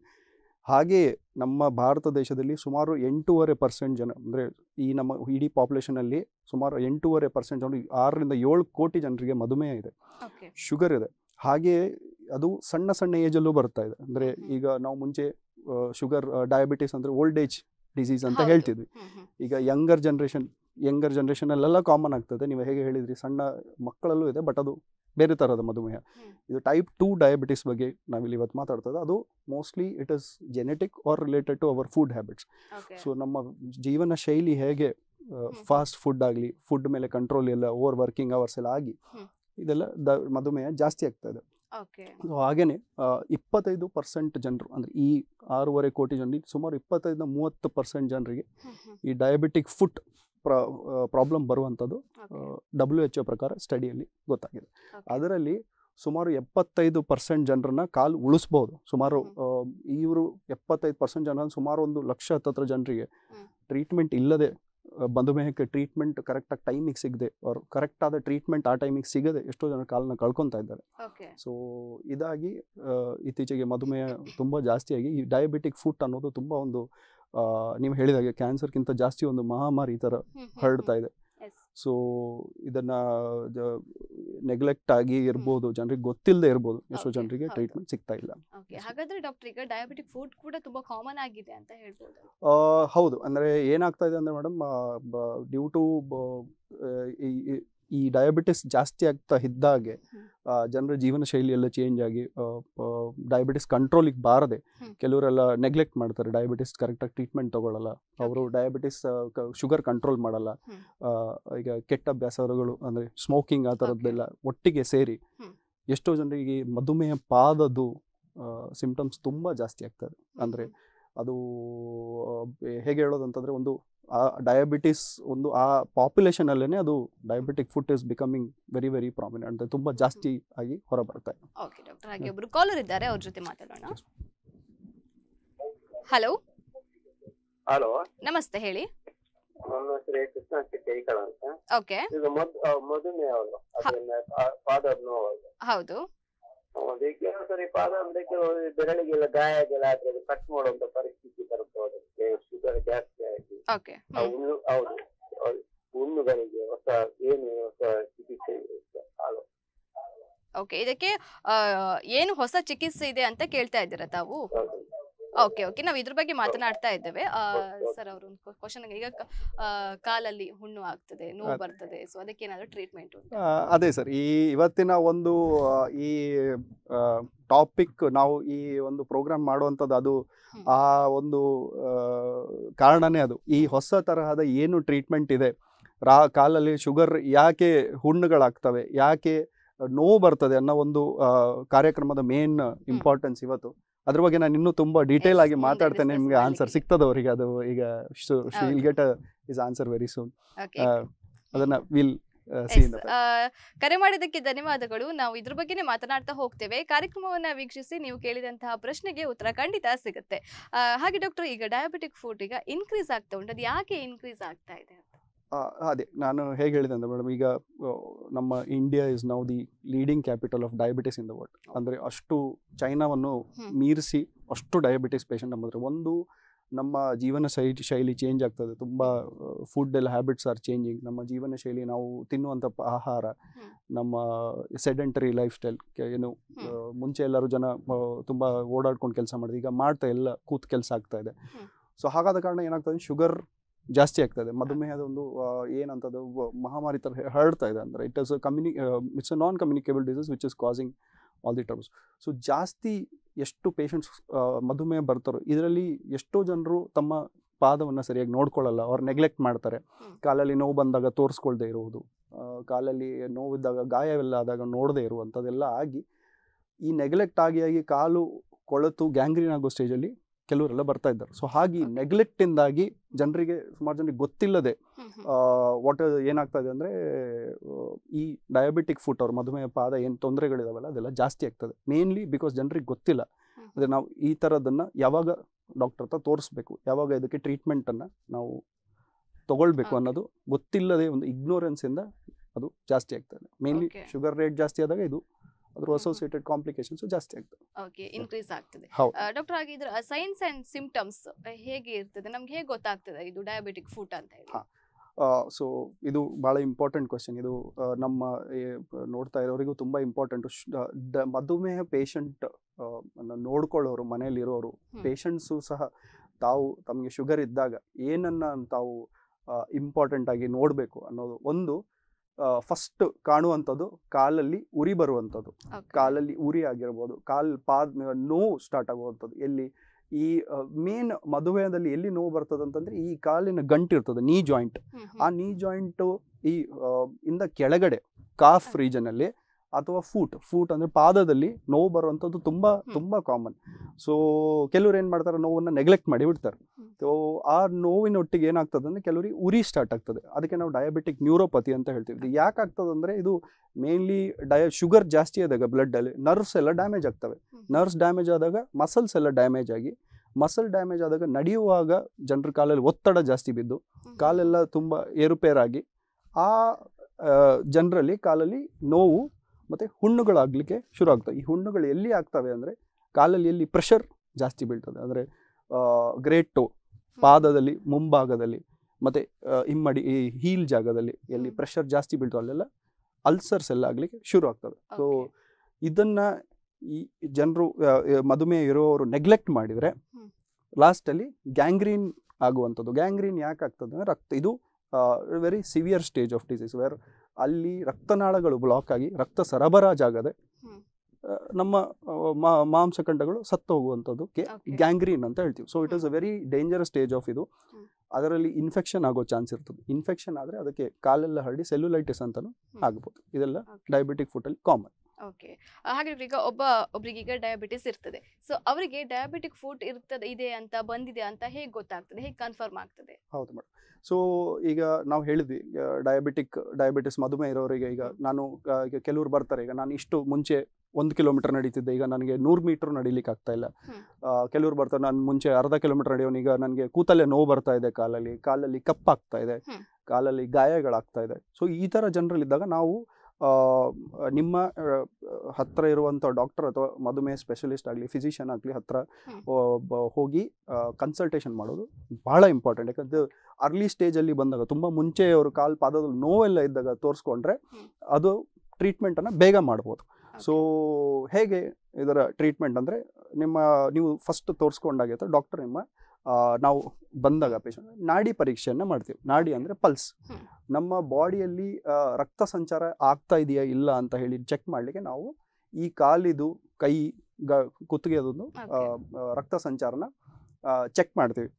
ಸೊ ನಮಗೆ ರಕ್ತ ಸಂಚಾರ ಕಾಲಲ್ಲಿ ಇಲ್ಲ, ಇವ್ರ ಕಾಲಲ್ಲಿ ನರ್ವ್ಸ್ ಪ್ರಾಬ್ಲಮ್ ಇದೆ ಅಂದರೆ ನಾವು ಎಕ್ಸಾಮಿನೇಷನ್ ಮಾಡಿದಾಗ ಪರೀಕ್ಷೆ ಮಾಡಿದಾಗ ಗೊತ್ತಾಯಿತು ಅಂದರೆ ಮುಂದಿನ next step is to go for lab test. Lab test ಮಾಡಿದಾಗ ಶುಗರ್ಸ್ ಎಲ್ಲ ಜಾಸ್ತಿ ಇದೆ, ಕೊಲೆಸ್ಟ್ರಾಲ್ ಜಾಸ್ತಿ ಇದೆ ಅಂತೆಲ್ಲ ನಮ್ಗೆ ಗೊತ್ತಾದ. ಸೊ ನಮಗೊಂದು ಕನ್ಫರ್ಮೇಷನ್ ಸಿಗ್ತದೆ ಅವರಿಗೆ ಡಯಾಬಿಟಿಕ್ ಫುಟ್ ಅವ್ರ ಮಧುಮೇಹ ಪಾದ ಇದೆ ಅಂತ. ಅವಾಗ ನಾವು ಏನು ಮಾಡ್ತೀವಿ ಅಂತಂದರೆ first basic test what we start is ultrasound Doppler ಅಂತ ಹೇಳ್ತೀವಿ. ಅಲ್ಟ್ರಾಸೌಂಡ್ ಅಂದರೆ ನಾವೆಲ್ಲರೂ ಗೊತ್ತಿರುವಂಥದ್ದು ಸ್ಕ್ಯಾನಿಂಗ್, ಈಗ ಎಲ್ಲರಿಗೂ ಗೊತ್ತು ಸ್ಕ್ಯಾನಿಂಗ್ ಅಂತ. ಇದು ಏನಲ್ಲ ಅದೇ ಥರದ ಸ್ಕ್ಯಾನಿಂಗ್, ಪಾದಕ್ಕೆ ಮಾಡುವಂಥ ರಕ್ತನಾಳಗಳ ಎಷ್ಟು ಬ್ಲಡ್ ಸರ್ಕ್ಯುಲೇಷನ್ ಆಗ್ತಾ ಇದೆ ಅಂತ ನೋಡಲಿಕ್ಕೆ ಮಾಡುವಂಥ ಒಂದು ಟೆಸ್ಟ್. ಸೊ ನಾವು ಆ ಟೆಸ್ಟಲ್ಲಿ ಎಷ್ಟು ರಕ್ತನಾಳಗಳು ಎಷ್ಟು ಕಮ್ಮಿ ಆಗಿದೆ, ಎಷ್ಟು ಸಣ್ಣದಾಗಿ ಶ್ರಿಂಕ್ ಆಗಿದೆ, ಎಲ್ಲೆಲ್ಲಿ ಬ್ಲಾಕ್ ಇದೆ ಅಂತ ಕಂಡುಹಿಡಿತೇವೆ. ಸೊ ಈ ಅಲ್ಟ್ರಾಸೌಂಡಲ್ಲಿ ನಮಗೆ ಬೇಸಿಕ್ ಟೆಸ್ಟಲ್ಲಿ ಎಲ್ಲಾದರೂ ಬ್ಲಾಕ್ ಕಂಡ್ರೆ ನೆಕ್ಸ್ಟ್ ಮಾಡುವಂಥದ್ದು CT ಸ್ಕ್ಯಾನ್ ಅಥವಾ MRI ಸ್ಕ್ಯಾನ್ ಮಾಡಿ ಕಂಡುಹಿಡಿತೇವೆ ನಾವು ಬ್ಲಾಕನ್ನು. ಸೊ ಆ ಬ್ಲಾಕ್ಗಳು ನಮಗೆ ಗೊತ್ತಾದಾಗ ಏನಾಗ್ತದೆ, ನಾವು ಅದರಲ್ಲಿ ಸಿಕ್ಕಿರುವಂಥ ನಮಗೆ ಆಂಜಿಯೋಗ್ರಾಮ್ ಅಂತ ಹೇಳಿ ಮಾಡಿ ಆ ಇಮೇಜನ್ನು ನಾವು ಪರಿಶೀಲನೆ ಮಾಡ್ತೀವಿ. ಪೇಷಂಟು ಎಷ್ಟು ಸಿಂಪ್ಟಮ್ ಸಿವಿಯರ್ ಇದೆ ಅದನ್ನು ನೋಡಿ ಆ ಇಮೇಜ್ ಪರೀಕ್ಷೆ ಮಾಡಿ ಎಲ್ಲೆಲ್ಲಿ ಬ್ಲಾಕ್ ಇದೆ, ಎಷ್ಟು ಬ್ಲಾಕ್ ಇದೆ ಅಂತ ಹೇಳಿ ಒಂದು ಅಂದಾಜಾಗಿ ನಾವು ಅವರಿಗೆ ಟ್ರೀಟ್ಮೆಂಟನ್ನು ಹೇಳ್ತೇವೆ. ಸೊ ಅದೇ ಈ ಟೆಸ್ಟ್ಸ್ ಎಲ್ಲ ಮಾಡಿ ನಮಗೆ ಕನ್ಫರ್ಮ್ ಮಾಡಿ ನೆಕ್ಸ್ಟ್ ಟ್ರೀಟ್ಮೆಂಟ್ ಏನು ಮಾಡೋದು ಅಂತ ಹೇಳಿ ನಾವೊಂದು will come to A conclusion. Okay doctor, ಹಾಗೆ ಎಲ್ಲಾ ಡಯಾಬಿಟಿಸ್ ಪೇಷಂಟ್ಗೆ ಇದು ಬರ್ತದಾ ಅನ್ನುವಂಥದ್ದು ಡಯಾಬಿಟಿಕ್ ಫುಡ್? ಇದು ಕಾಮನ್ ಆಗಿ ಕೇಳುವಂಥ ಕ್ವಶನ್. ಈಗ ನನಗೆ ಡಯಾಬಿಟಿಸ್ ಇದೆ, ನನಗೆ ಈ ಪ್ರಾಬ್ಲಮ್ ಬರ್ತದಾ ಅಂತ ಹೇಳ್ತಾರೆ. ಈಗ ಅದೇ 25 to 30% ಆಫ್ ಈಗ 100 ಜನರು ಡಯಾಬಿಟಿಸ್ ಪೇಷಂಟಲ್ಲಿ 30 ಜನರಿಗೆ ಬರುವಂಥದ್ದು ಹೌದು. ಯಾಕಂದ್ರೆ ಡಯಾಬಿಟಿಕ್ ಫುಡ್ ಇದು WHO ಮಾಡಿರುವಂಥ ವರ್ಲ್ಡ್ ಹೆಲ್ತ್ ಆರ್ಗನೈಸೇಷನ್ ಮಾಡಿರುವಂಥ ಒಂದು ಸ್ಟಡಿಯಲ್ಲಿ ತೋರಿಸಿದ್ದಾರೆ. ಇದು ಸುಮಾರು ಈಗ 6-7 ಕೋಟಿ ಜನರಿಗೆ ಡಯಾಬಿಟಿಸ್ ಇರೋದ್ರಿಂದ ಆ ಕಾಲಲ್ಲಿ ಇಷ್ಟು ಅಂದರೆ ಅದರದ್ದು 25-30% ಜನರಿಗೆ ಈ ಸಮಸ್ಯೆ ಬರುವಂಥ ಚಾನ್ಸ್ ಇದೆ. ಸೊ ಅದು ಹೇಗೆ ಅಂದರೆ ಬೇಸಿಕಲಿ ಯಾರು ತಮ್ಮ ಪಾದವನ್ನು ನೆಗ್ಲೆಕ್ಟ್ ಮಾಡಿದ್ದಾರೆ, ಮೆಡಿಸಿನ್ಸನ್ನು ಕರೆಕ್ಟಾಗಿ ತೊಗೊಳ್ಳಿಲ್ಲ, ಸ್ಮೋಕಿಂಗ್ ಮಾಡ್ತಾ ಇದ್ದಾರೆ, ಡಯಟನ್ನು ಇನ್ನೂ ಚೇಂಜ್ ಮಾಡಿಲ್ಲ, ಅಂಥವರಿಗೆ ಈ ಡಯಾಬಿಟಿಕ್ ಫುಟ್ ಬರುವಂಥದ್ದು ತುಂಬ ತುಂಬ ಕಾಮನ್. ಬಟ್ ಪೇಷಂಟ್ಸ್ ಎಲ್ಲ ಕೆಲವರು ಫುಡ್ಡಲ್ಲೆಲ್ಲ ಕಂಟ್ರೋಲ್ ಮಾಡಿ ಶುಗರ್ನ ಒಳ್ಳೆ ಕಂಟ್ರೋಲ್ ಮಾಡಿದ್ದಾರೆ, ಎಲ್ಲ ಮೆಡಿಸಿನ್ ಕರೆಕ್ಟಾಗಿ ತೊಗೊತಾ ಇದ್ದಾರೆ ಅಂದರೆ ಬರುವಂಥದ್ದು ತುಂಬ ಕಮ್ಮಿ ಚಾನ್ಸ್. ಓಕೆ ಡಾಕ್ಟರ್, ಹಾಗೆ ನೀವು ಏನಾದ್ರು ಟೆಸ್ಟ್ ಮಾಡ್ತೀರಾ ಅಂತ ಹೇಳಿದ್ರೆ, ಸೊ ಟ್ರೀಟ್ಮೆಂಟ್ ಆಪ್ಷನ್ಸ್ ಏನೆಲ್ಲ ಅವೈಲೇಬಲ್ ಇರ್ತದೆ ಡಾಕ್ಟರ್? ಅದೇ ಸೊ ಡಯಾಬಿಟಿಕ್ ಫುಟ್ಟು ಏನು ಹೊಸತು ಇದು ಸಮಸ್ಯೆ ಅಲ್ಲ, ಇದು ಇದ್ದದ್ದು ಮುಂಚೆ, ಈಗ ಜಾಸ್ತಿಯಾಗಿ ಕಾಣಿಸ್ಕೊಳ್ತಾ ಇದೆ. ಸೊ ಮೊದಲು ಇದಕ್ಕೆಲ್ಲ ಏನಂದರೆ ಮೆಡಿಸಿನ್ಸನ್ನು ಬ್ಲಡ್ ಥಿನ್ನರ್ಸನ್ನು ಕೊಟ್ಟು ಶುಗರ್ ಕಂಟ್ರೋಲ್ ಮಾಡಿ, ಕೊಲೆಸ್ಟ್ರಾಲ್ನ ಕಂಟ್ರೋಲ್ ಮಾಡಿ ಟ್ರೀಟ್ಮೆಂಟ್ ಮಾಡುವಂಥದ್ದೊಂದು ಮುಂಚೆ ಇದ್ದದ್ದು. ಆಮೇಲೆ ಇನ್ ಕೇಸ್ ಜನರಿಗೆ ಕಾಲಲ್ಲಿ ನೋವಾಗ್ತಾ ಇದೆ, ನಡಿಲಿಕ್ಕೆ ಆಗ್ತಾ ಇಲ್ಲ ಅಂದರೆ ಬ್ಲಡ್ ಥಿನ್ನರ್ಸನ್ನು ಕೊಟ್ಟು ನಾವು ಫಸ್ಟ್ ಟ್ರೈ ಮಾಡುವಂಥದ್ದು. ಅದು ಮುಂಚೆಯಿಂದ ನಡೆದು ಬಂದಂಥದ್ದು. ಒಂದು ವೇಳೆ ಎಲ್ಲಾದರೂ ಕಾಲಲ್ಲಿ ಗಾಯಗಳಾಗಿ, ಅಲ್ಸರ್ಗಳಾಗಿ, ಹುಣ್ಣುಗಳಾಗ್ತಾ ಇದೆ, ಒಣಗ್ತಾ ಇಲ್ಲ ಗಾಯ ಅಂತಂದರೆ ಅದರಲ್ಲಿ ಮುಂಚೆ ಮಾಡ್ತಕ್ಕಂಥದ್ದು ಸರ್ಜರಿ ಮಾಡಿ ಆ ಇನ್ಫೆಕ್ಷನ್ನನ್ನೆಲ್ಲ ತೆಗೆದು ಆಂಟಿಬಯೋಟಿಕ್ಸನ್ನು ಹಾಕಿ ಇನ್ಫೆಕ್ಷನ್ ಕಂಟ್ರೋಲ್ ಮಾಡುವಂಥದ್ದು ಮುಂಚೆ ಇದ್ದದ್ದು ಇದು ಟ್ರೀಟ್ಮೆಂಟ್ ಆಪ್ಷನ್ಸ್. ಸೊ ಕೆಲವರಿಗೆ ಶುಗರ್ ಕಂಟ್ರೋಲ್ ಮಾಡಿ ಸರ್ಜರಿ ಎಲ್ಲ ಕ್ಲಿಯರ್ ಮಾಡಿ ಇನ್ಫೆಕ್ಷನ್ ಎಲ್ಲ ಕಂಟ್ರೋಲ್ ಮಾಡಿದಾಗ ಅವರಿಗೆ ಅದರಲ್ಲೇ ಕ್ಲಿಯರ್ ಆಗ್ತಿತ್ತು. ಬಟ್ ರಕ್ತನಾಳಗಳೆಲ್ಲಾದರೂ ಬ್ಲಾಕ್ ಆಗಿ ಹುಣ್ಣುಗಳು ವಾಸಿ ಆಗದೆ ಆಗಲಿಲ್ಲ ಅಂತಂದರೆ ನಾವು ಈ ಟೆಸ್ಟ್ಗಳನ್ನು ಮಾಡಿ CT ಸ್ಕ್ಯಾನ್ MRI ಸ್ಕ್ಯಾನ್ ಎಲ್ಲ ಮಾಡಿ ಅದರಲ್ಲಿ ಬ್ಲಾಕ್ ಇದೆಯಾ ರಕ್ತನಾಳ ಅಂತ ಕಂಡುಹಿಡಿಬೇಕು. ರಕ್ತನಾಳದಲ್ಲಿ ಬ್ಲಾಕ್ ಇದ್ದಾಗ ಆ ರಕ್ತನಾಳವನ್ನು ತೆಗಿಬೇಕಾದದ್ದು ಬಹಳ ಬಹಳ ಇಂಪಾರ್ಟೆಂಟ್. ರಕ್ತನಾಳವನ್ನು ಓಪನ್ ಮಾಡಬೇಕು. ಸೊ ಅದು ಮುಂಚೆ ಹೇಗೆ ಮಾಡ್ತಿದ್ವಿ ಅಂದರೆ ಈ ನೀ ಜಾಯಿಂಟ್ ಅಥವಾ ಕಾಲು ಜಾಯಿಂಟ್ ಮೇಲೆ ಟ್ರೀಟ್ಮೆಂಟ್ ಮಾಡ್ತಕ್ಕಂಥದ್ದು. ಈಗ ಹೊಸತ್ತು ಟ್ರೀಟ್ಮೆಂಟ್ ಏನಂತಂದರೆ ಕಾಲಿನ ಈ ನೀ ಜಾಯಿಂಟ್ ಕೆಳಗಡೆ ಯಾವುದೇ ರಕ್ತನಾಳ ಬ್ಲಾಕ್ ಆಗಿ ಪಾದದಲ್ಲಿ ರಕ್ತನಾಳ ಬ್ಲಾಕ್ ಇದ್ದರೂ ಸಹ ಈಗ ನಮ್ಮಲ್ಲಿ ತೆಗಿಲಿಕ್ಕೆ ಅದಕ್ಕೆ ಆಪ್ಷನ್ಸ್ ಇದೆ. ಈಗ ಅಷ್ಟು ಸೈನ್ಸ್ ಮುಂದುವರೆದಿರೋ ಹಾಗೆ ಆ ಸಣ್ಣ ಸಣ್ಣ ರಕ್ತನಾಳಗಳಲ್ಲೂ ಹೋಗಿ ನಾವು ಆ ರಕ್ತನಾಳಗಳನ್ನ ಓಪನ್ ಮಾಡ್ತೇವೆ. ಅದನ್ನು ಆಂಜಿಯೋಪ್ಲಾಸ್ಟಿ ಅಂತ ಹೇಳ್ತೇವೆ. ಸೊ ಕೆಲವರಿಗೆ ತುಂಬ ಬ್ಲಾಕ್ ಇದ್ದಾಗ ಸ್ಟೆಂಟ್ ಅಳವಡಿಸಿ ಒಂದು ಸ್ಟೆಂಟ್ ಟ್ರೀಟ್ಮೆಂಟ್ ಮಾಡಬೇಕಾಗಿನೂ ಬರ್ಬೋದು. ಸೊ ರಕ್ತನಾಳಗಳನ್ನು ಓಪನ್ ಮಾಡುವಂಥದ್ದು ಭಾಳ ಭಾಳ ಇಂಪಾರ್ಟೆಂಟ್. ಯಾಕಂದರೆ ಇನ್ಫೆಕ್ಷನ್ ಇರುವಾಗ ರಕ್ತ ಸಂಚಾರ ಇಲ್ಲದಿದ್ದಾಗ ವಾಸಿ ಆಗಲಿಕ್ಕೆ ಆ ಗಾಯಕ್ಕೆ ಟೈಮ್ ಸಿಗೋದಿಲ್ಲ ಅಥವಾ ಚಾನ್ಸ್ ಸಿಗಲ್ಲ. ಓಕೆ. ಹಾಗೆ ಡಾಕ್ಟರ್, ಈಗ ಮನೆಯಲ್ಲಿ ಈಗ ಯಾರಿಗಾದ್ರೂ ಒಬ್ಬರಿಗೆ ಈಗ ಇರ್ತದೆ ಈಗ ಡಯಾಬಿಟಿಸ್, ಸೊ ಈಗ ತಂದೆ ತಾಯಿಗಿದ್ರೆ ಮಕ್ಕಳಿಗೆ ಬರುವಂತ ಚಾನ್ಸಸ್ ಇದೆ ಅಂತ ಹೇಳ್ತಾರೆ. ಹೌದು, there are some chances of familial onset of diabetes, but most of the times ಇದು ಬರುವಂಥದ್ದು ನಮ್ಮಲ್ಲಿ ನೋಡುವಂಥದ್ದು mainly because of this food habits. ಆ ಥರ ಅದು ನೀವು ಹೇಳ್ತಕ್ಕಂಥದ್ದು ಫ್ಯಾಮಿಲಿಯಲ್ಲಿ ಬರ್ತಕ್ಕಂಥದ್ದು ಮೆಚುರಿಟಿ ಆನ್ಸೆಟ್. ಅದು ಕೆಲವರಿಗೆ ಫ್ಯಾಮಿಲಿಯಲ್ಲಿ ಇದ್ದಾಗ ಯಂಗ್ ಏಜಲ್ಲಿ ಬರುವಂಥದ್ದು, ತುಂಬ ಯಂಗ್ ಏಜಲ್ಲಿ ಅನ್ಸಿ 18 ವರ್ಷ 20-25 ವರ್ಷ ಆ ಥರದಲ್ಲಿ ಬರುವಾಗ ಫ್ಯಾಮಿಲಿಯಲ್ಲಿ ಹಿಸ್ಟ್ರಿ ಇದ್ದಾಗ ಬರ್ತದೆ. ಬಟ್ ಅಫ್ಕೋರ್ಸ್ ಅದು ಆ ಟೈಮಲ್ಲೇ ಬರಬೇಕಂತ ಇಲ್ಲ. It can come in later ages of life also, 30-40 years ಆ ಥರ ಮಿಡ್ಲ್ ಏಜಲ್ಲೂ ಸಹ ಕಾಣಿಸ್ಕೋಬಹುದು. ಓಕೆ ಡಾಕ್ಟರ್, ಇನ್ನು ನ್ಯೂ ಆಪ್ಷನ್ಸ್ ಏನಾದರೂ ಉಂಟು ಡಾಕ್ಟರ್ ಇದು ಆರ್ಟರಿ ಬ್ಲಾಕ್ ಟ್ರೀಟಿಂಗ್ ಏನಾದರೂ? ಸೊ ನಾವು ವ್ಯಾಸ್ಕ್ಯುಲರ್ ಡಿಪಾರ್ಟ್ಮೆಂಟ್ ಆಗಿರೋ ಕಾರಣ ಸೊ ನಮ್ಮಲ್ಲಿ ನಾವು ಪೇಷಂಟ್ಸಿಗೆ ಹೊಸತಾದ ಒಂದು ಟ್ರೀಟ್ಮೆಂಟ್ ಆಪ್ಷನನ್ನು ಈಗ ತುಂಬ ಕಾಮನ್ ಆಗಿ ಯೂಸ್ ಮಾಡ್ತಾ ಇದ್ದಾರೆ. ಸೊ ನಾನು ಆಲ್ರೆಡಿ ಹೇಳಿದೆ, ಈ ಡಯಾಬಿಟಿಕ್ ಫುಟ್ ಆಗಲಿಕ್ಕೆ ರಕ್ತ ಸಂಚಾರ ಇಲ್ಲದೆ ಇರುವುದು ಒಂದು ಮುಖ್ಯವಾದ ಕಾರಣ. ಸೊ ರಕ್ತ ಸಂಚಾರ ಯಾಕೆ ಕ್ಲೋಸ್ ಆಗ್ತದೆ ಅಂದರೆ, ನಮ್ಮ ಬಾಡಿಯಲ್ಲಿ ತುಂಬ ಗ್ಲೂಕೋಸ್ ಜಾಸ್ತಿ ಇದ್ದಾಗ, ಅಂದರೆ ಡಯಾಬಿಟಿಸ್ ಪೇಷಂಟ್ ಇನ್ಸುಲಿನ್ ಕಡಿಮೆ ಆಗಿ ಬ್ಲಾಕ್ ಯಾಕೆ ಆಗ್ತದೆ ಅಂದರೆ ಕೊಲೆಸ್ಟ್ರಾಲ್ ಅಲ್ಲಿ ಕನ್ವರ್ಟ್ ಆಗ್ತದೆ. ಗ್ಲೂಕೋಸ್ ಇರೋದೆಲ್ಲ ಕೊಲೆಸ್ಟ್ರಾಲ್ ಅಲ್ಲಿ ಕನ್ವರ್ಟ್ ಆಗಿ ರಕ್ತನಾಳಗಳಲ್ಲಿ ಕೂತು ನೀವು ನೋಡ್ಬೋದು ಈಗ ಹೇಗೆ ಅದು ರಕ್ತನಾಳಗಳನ್ನು ಬ್ಲಾಕ್ ಮಾಡ್ತಾ ಇದೆ ಅಂತ. ಅದನ್ನು ನಾವು ಅಥಿರೋಸ್ಕ್ಲಿರೋಸಿಸ್ ಅಂತ ಹೇಳ್ತೀವಿ. ಸೊ ಅಥಿರೋಸ್ಕ್ಲಿರೋಸಿಸ್ ಆಗೋ ಕಾರಣದಿಂದ ಪಾದಕ್ಕೆ ರಕ್ತ ಸಂಚಾರ ಇರುವುದಿಲ್ಲ. ಸೊ ರಕ್ತ ಸಂಚಾರ ಇರದೇ ಆದಾಗ ಏನಾಗ್ತದೆ ಅಂದರೆ, ರಕ್ತನಾಳ ಆಲ್ರೆಡಿ ಪಾದಕ್ಕೆ ತುಂಬ ಪ್ರೆಷರ್ ಬಿದ್ದು ಹುಣ್ಣಾದಾಗ ರಕ್ತ ಸಂಚಾರ ಹೋಗೋದಿದ್ದಾಗ ಹುಣ್ಣಾಗಿ ಅದು ಹೀಲ್ ಆಗಲ್ಲ. ಹೀಲ್ ಆಗಲಿಕ್ಕೆ ನಮ್ಮ ಬಾಡಿಯಲ್ಲಿ ಯಾವತ್ತೇ ಒಂದು ಗಾಯ ಆಯಿತು ಅಂದರೆ ಹೀಲ್ ಆಗಲಿಕ್ಕೆ ಬ್ಲಡ್ ಸರ್ಕ್ಯುಲೇಷನ್ ಇರಬೇಕು. ಬ್ಲಡ್ ಸರ್ಕ್ಯುಲೇಷನ್ ಇಲ್ಲದಿದ್ದಾಗ ಗಾಯಗಳು ಹೀಲ್ ಆಗಲ್ಲ. ಸೊ ಹೀಲ್ ಆಗದಿರೋ ಈ ಬ್ಲಾಕ್ ಆಗಿರೋ ರಕ್ತನಾಳಗಳಿಗೆ ನಾವು ಹೊಸದಾದ ಟ್ರೀಟ್ಮೆಂಟನ್ನು ಏನು ಕಂಡುಹಿಡಿದೀವಿ ಅಂದರೆ ಟಿಬಿಯಲ್ ಆಂಜಿಯೋಪ್ಲಾಸ್ಟಿ ಅಥವಾ ಫೂಟ್ ಆಂಜಿಯೋಪ್ಲಾಸ್ಟಿ ಅಂತ ಹೇಳ್ತೀವಿ. ನಾವು ಆಲ್ರೆಡಿ ಕೇಳಿದ್ದೇವೆ, ಹಾರ್ಟ್ ಅಟ್ಯಾಕ್ ಬಂದಾಗ ಹಾರ್ಟಿಗೆ ಆಂಜಿಯೋಪ್ಲಾಸ್ಟಿ ಮಾಡುವಂಥದ್ದು ಆಲ್ರೆಡಿ ಕೇಳಿದ್ವಿ. ಈಗ ಇದು ಫೂಟ್ ಅಟ್ಯಾಕ್ ಥರ, ಅಂದರೆ ಫೂಟಿಗೆ ಕಾಲಿಗೆ ಪಾದಕ್ಕೆ ಹೋಗಿ ಪಾದದ ರಕ್ತ ಸಂಚಾರವನ್ನು ಇಂಪ್ರೂವ್ ಮಾಡುವಂಥದ್ದು ಆಂಜಿಯೋಪ್ಲಾಸ್ಟಿ. ಇದು ಮುಂಚೆ ಬರೀ ಮೊಣಕಾಲಿನ ಮೇಲೆ ಮಾಡ್ತಾ ಇರ್ತಕ್ಕಂಥದ್ದು. ಈಗ ನಮ್ಮ ಸೈನ್ಸ್ ಹೇಗೆ ಅಡ್ವಾನ್ಸ್ ಆಗ್ತಾ ಇದೀವಿ, ಈಗ ಹೊಸ ರೀತಿಯಾದಂತಹ ಇನ್ಸ್ಟ್ರೂಮೆಂಟ್ಸ್ ಬಂದಿರೋ ಕಾರಣ ನಾವು ಈಗ ಪಾದದ ಹೆಬ್ಬೆಟ್ಟಿನವರೆಗೆ ಹೋಗಿ ಅಲ್ಲಿ ರಕ್ತ ಸಂಚಾರವನ್ನು ಓಪನ್ ಮಾಡುವಂಥ ಸಿಸ್ಟಮನ್ನು ನಾವು ಮಾಡ್ತಾ ಇದ್ದೇವೆ. ಸೊ ಇದಕ್ಕೆ ಬಲೂನ್ ಆಂಜಿಯೋಪ್ಲಾಸ್ಟಿ ಆರ್ ಸ್ಟೆಂಟಿಂಗ್ ಅಂತ ನಾವು ಹೇಳ್ತೇವೆ. ಸೊ ಬಲೂನ್ ಆಂಜಿಯೋಪ್ಲಾಸ್ಟಿ ಅಂದರೆ ನಾವು ಪಾದಗಳಲ್ಲಿ ಬ್ಲಾಕ್ ಆಗಿರುವಂಥ ರಕ್ತನಾಳದ ಒಳಗೆ ಹೋಗಿ ಅಲ್ಲಿ ನೀವೀಗ ನೋಡ್ಬೋದು, ಆ ಸ್ಕ್ರೀನಲ್ಲಿ ಕಾಣ್ತಾ ಇದೆ ನಿಮಗೆ ಹೇಗೆ ಪಾದದ ಹತ್ರ ಬ್ಲಾಕ್ ಆಗಿರುವಂಥ ಒಂದು ರಕ್ತನಾಳದಲ್ಲಿ ನಾವು ಆ ಕಪ್ಪಾಗಿ ಕಾಣ್ತಾ ಇರುವಂಥದ್ದು ಸಣ್ಣದೊಂದು ಬಲೂನನ್ನು ಹಾಕಿ ಆ ಬ್ಲಾಕ್ ಇರುವಂಥ ರಕ್ತನಾಳಗಳನ್ನು ತೆಗಿಬೋದು. ಆ ಸೇಮ್ ಬಲೂನನ್ನು ನಾವು ಇನ್ನು ಪಾದದಲ್ಲಿ ಸಹ ಹಾಕಿ ಓಪನ್ ಮಾಡೋದು. ಹೇಗೆ ಅಲ್ಲಿ ಕಾಣ್ತಾ ಇರ್ಬೋದು ನಿಮಗೆ ಬ್ಲಾಕ್ ಹೇಗೆ ಬಿಟ್ಟು ಓಪನ್ ಆಗ್ತದೆ. ಸೊ ಇದು ಮಾಡಿ ಆದಮೇಲೆ ಏನಾಗ್ತದೆ ಅಂದರೆ, ಪೇಷಂಟ್ಸಲ್ಲಿ ಕಾಲಲ್ಲಿ ರಕ್ತ ಸಂಚಾರ ಇಲ್ಲದಾಗ ಈ ಥರ ಬಲೂನ್ ಆಂಜಿಯೋಪ್ಲಾಸ್ಟಿ ನಾವು ಮಾಡಿ ಆ ಏನು ಕೊಲೆಸ್ಟ್ರಾಲ್ ಇರ್ತದಲ್ಲ ಅದನ್ನು ಸೈಡಲ್ಲಿ ತಳ್ಳಿ ಒಂದು ರಕ್ತ ಸಂಚಾರವನ್ನು ಎಸ್ಟಾಬ್ಲಿಷ್ ಮಾಡ್ತದೆ. ಸೊ ಇದು ತುಂಬ important diabetes patient. Sugar control ಎಷ್ಟು ಇಂಪಾರ್ಟೆಂಟು, ನಮ್ಮ ಈ ಕೊಲೆಸ್ಟ್ರಾಲ್ ಕಂಟ್ರೋಲ್ ಎಷ್ಟು ಇಂಪಾರ್ಟೆಂಟ್, ಹಾಗೆ ಈ ಆಂಜಿಯೋಪ್ಲಾಸ್ಟಿ ಆದ ಎಲ್ಲ ಪೇಷಂಟಿಗೂ ಇದು ಮಾಡುವಂಥದ್ದು ತುಂಬ ಇಂಪಾರ್ಟೆಂಟ್. ಯಾಕೆ ಅಂದರೆ ರಕ್ತ ಸಂಚಾರದಾಗ ಮೆಡಿಸಿನ್ಸ್ ಎಲ್ಲ ಅಲ್ಲಿಗೆ ರೀಚ್ ಆಗ್ತದೆ. ಸೊ ಹೀಲ್ ಆಗೋದು ಫಾಸ್ಟರ್, ಅಂದರೆ ಹೀಲ್ ಆಗುವಂಥ ಸ್ವಲ್ಪ ಬೇಗ ಆಗ್ತದೆ. ಹಾಗಾಗಿ so that is why this new treatment option is coming. So ಇದಕ್ಕೆ ತುಂಬ ಇಂಪಾರ್ಟೆಂಟ್ ಅಂದರೆ ನಾವು ಆಂಜಿಯೋಗ್ರಾಮನ್ನು ಮಾಡ್ತೇವೆ ಕಾಲಿಗೆ. ಮೇನ್ಲಿ ಇದು ಏನಂದರೆ ಕೀ ಹೋಲ್ ಸರ್ಜರಿ. ನಾವು ಕಾಲಲ್ಲಿ ಒಂದು ಸಣ್ಣ ಟ್ಯೂಬ್ ಹಾಕಿ ಆ ಎಲ್ಲಿ ಬ್ಲಾಕ್ ಇದೆ ಅಂತ ಹೋಗಿ ಕೆಳಗಡೆ ಆ ರಕ್ತನಾಳನ ಟೆಸ್ಟ್ ಮಾಡ್ತೇವೆ. ಸೊ ರಕ್ತನಾಳನ ಟೆಸ್ಟ್ ಮಾಡಿ ಆ ರಕ್ತನಾಳದಲ್ಲಿ ಆಂಜಿಯೋಗ್ರಾಮ್ ಅಂತ ಮಾಡಿದಾಗ ಬ್ಲಾಕ್ ಎಲ್ಲಾದರೂ ನಮಗೆ ಕಂಡ್ರೆ ಈ ಥರ ನಾವು ಟ್ಯೂಬ್ಗಳನ್ನು ಹಾಕಿ ವೈರನ್ನು ಹಾಕಿ ಬಲೂನ್ ಹಾಕಿ ಅದನ್ನು ಓಪನ್ ಮಾಡುವಂಥದ್ದು ತುಂಬ ಇಂಪಾರ್ಟೆಂಟ್. ಸೊ ಓಪನ್ ಮಾಡಿ ಆದ ಮೇಲೆ ರಕ್ತ ಸಂಚಾರ ಇಂಪ್ರೂವ್ ಆದಮೇಲೆ ಆ ಗಾಯ ಎಷ್ಟು ಗಾಯ ಇದೆ, ಎಷ್ಟು ದೊಡ್ಡ ಗಾಯ ಅದ್ರ ಮೇಲೆ ಡಿಪೆಂಡೆಂಟ್ ಆಗಿ, ಈಗ ಸಣ್ಣ ಗಾಯಗಳಿದ್ರೆ ಬೇಗ ಹೀಲ್ ಆಗ್ತದೆ, ಒಂದು ವಾರಗಟ್ಟಲೆಯಲ್ಲಿ ಒಂದು ತಿಂಗಳಲ್ಲಿ ಹೀಲ್ ಆಗ್ತದೆ. ಇಲ್ಲಾಂದರೆ ದೊಡ್ಡ ದೊಡ್ಡ ಗಾಯದಲ್ಲಿದ್ದಾಗ ಅದು ರಕ್ತ ಸಂಚಾರನ ಇಂಪ್ರೂವ್ ಮಾಡಿ ಆ ಗಾಯನ ಕ್ಲೀನ್ ಮಾಡಿದರೆ over a period of 3 months 3 ರಿಂದ 6 ತಿಂಗಳಲ್ಲಿ ಅದು ಕ್ಲಿಯರ್ ಆಗ್ತದೆ. ಸೊ ಅದು ನಾವು ಹೊಸದಾದ ಒಂದು ಟ್ರೀಟ್ಮೆಂಟ್ ಮಾಡ್ತಕ್ಕಂಥದ್ದು. So of course it has shown lot of results. ಅಂದರೆ ತುಂಬ ಪೇಷಂಟ್ಸ್ಗೆ ಹೆಲ್ಪ್ ಆಗಿದೆ ಅದು ಈ ಆಂಜಿಯೋಗ್ರಾಮ್ ಮಾಡಿ ಆಂಜಿಯೋಪ್ಲಾಸ್ಟಿ. ಸೊ ಎಲ್ಲಾದರೂ ದೊಡ್ಡ ಬ್ಲಾಕ್ ಇದ್ದರೆ ನಾವು ಅಫ್ಕೋರ್ಸ್ ಸ್ಟೆಂಟ್ ಹಾಕಬೇಕಾಗಿ ಬರ್ತದೆ. ಸ್ಟೆಂಟ್ ಅಂದರೆ ಈ ನಮ್ಮ ಮೇಲೆ ಮೊಣಕಾಲಿನ ಮೇಲೆ ಎಲ್ಲಾದ್ರೂ ರಕ್ತ ಬ್ಲಾಕ್ ಇದ್ದರೆ ಅಫ್ಕೋರ್ಸ್ ಅದಕ್ಕೆ ಸ್ಟೆಂಟ್ ಹಾಕಿ ನಾವು ಓಪನ್ ಮಾಡಬೇಕಾಗಿ ಬರ್ತದೆ.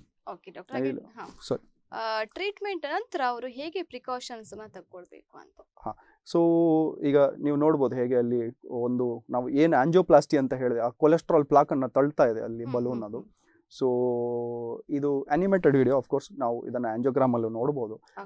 ಸೊ ಇದು ಪ್ಲಾಕ್ ತಳ್ಳಿ ಆದಮೇಲೆ ಎಲ್ಲಾದರೂ ಆ ರಕ್ತ ಸಂಚಾರ ಓಪನ್ ಆಗಲಿಲ್ಲ ಅಂದರೆ ನಾವು ಅಲ್ಲಿ ಒಂದು ಸ್ಟೆಂಟನ್ನು ಅಳವಡಿಸಿ ಅದನ್ನು ಓಪನ್ ಮಾಡ್ತೇವೆ. ಸೊ ಸ್ಟೆಂಟಿಂಗ್ ಅಂದರೆ ಏನಿಲ್ಲ, ಮೆಟಲ್ ಟ್ಯೂಬ್ ಅದು ಈ ಫ್ಯಾಟನ್ನು ಹಿಡಿದು ಸೈಡಲ್ಲಿ ತಳ್ಳಿ ಅದನ್ನು ಬ್ಲಡ್ ರಕ್ತ ಇಲ್ಲಿ ನೋಡ್ಬೋದು ಹೇಗೆ ಸ್ಟೆಂಟ್ ಓಪನ್ ಆಗಿ ಇದರಲ್ಲಿ ರಕ್ತ ಸಂಚಾರವನ್ನು ಇಂಪ್ರೂವ್ ಮಾಡ್ತದೆ. ಅಲ್ಲಿ ನಿಮ್ಮ ಮಧ್ಯದಲ್ಲಿ ಕಾಣ್ತಾ ಇರ್ಬೋದು ಹೇಗೆ ಸ್ಟೆಂಟ್ ಬಿಡ್ತಾ ಇದೆ.